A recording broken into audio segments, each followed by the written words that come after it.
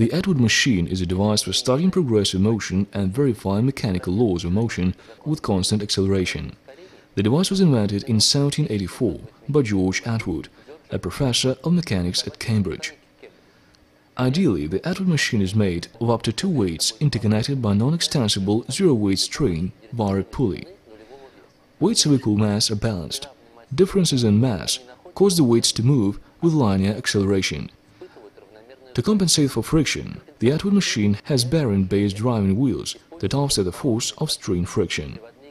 Elevators with counterbalances are based on the concept underlying the Atwood machine and thus do not require to be powered by a driving motor to be set in motion. The elevator merely has to eliminate the difference in weight and momentum between the elevator car and the counterbalance. The same principle is employed to move cable railroad vehicles, made up of 2 interconnected cars, along oblique tracks.